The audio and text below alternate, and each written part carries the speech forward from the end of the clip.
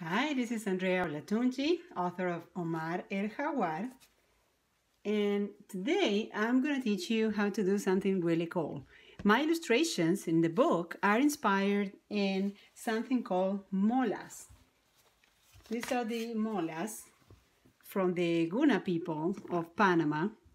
And basically what they are is a superposition of layers of fabric that the Guna women sew, and then you can see the different colors and different patterns. Here, for example, is this beautiful parrot. So I'm gonna teach you today how to do a simple mola that you can use and you can do with your kids or your students, and it's really, really fun to do. So we're gonna recreate Omar using molas. So we're gonna need construction paper, glue sticks, and scissors.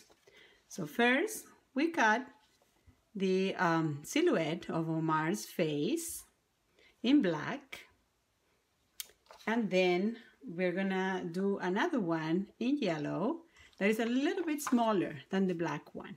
And you can download the patterns and all the instructions in my website.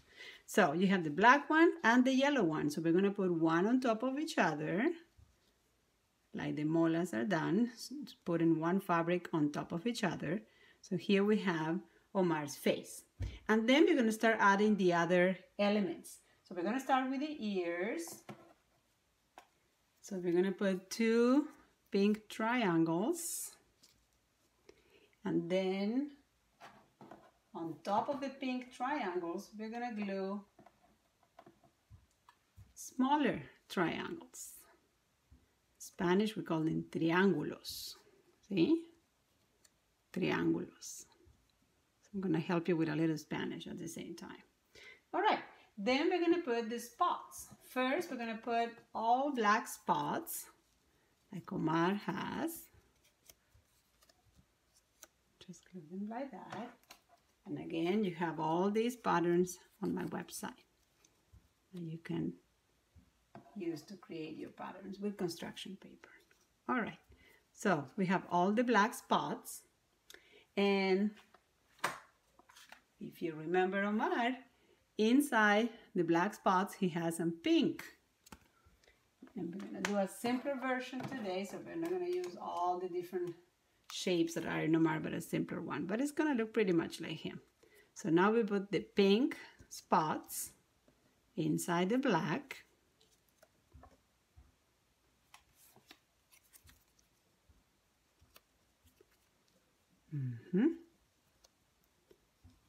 Okay, and just you can see, we are putting here layers of shapes and colors.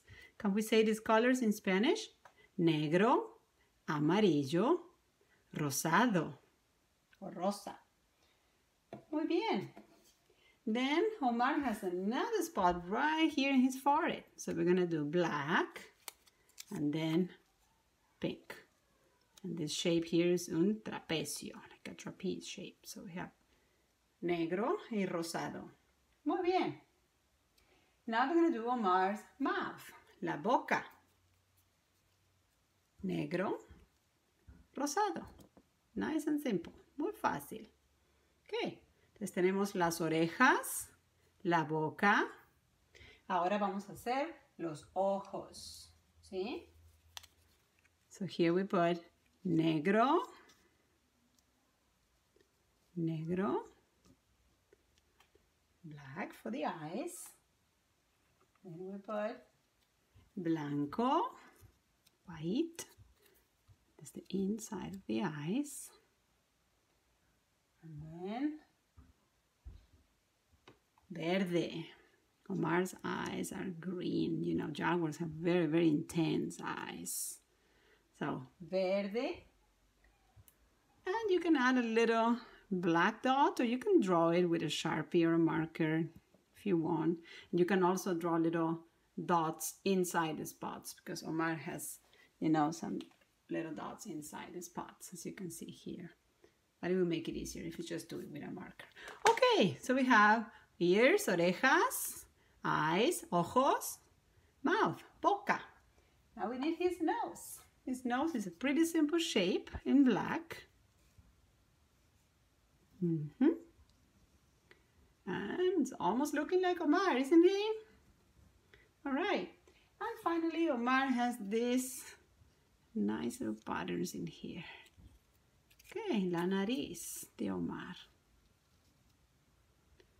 Okay, and he's ready. That's Omar, el jaguar. Okay, I hope you guys like him. And again, this is a fun activity you can do in the classroom, or teachers, if you're distance teaching, this is a pretty cool activity you can do with your students. You can send them the templates, and then you can do like a craft activity with Omar after you read the story. Hope you liked it. Adios, amigos.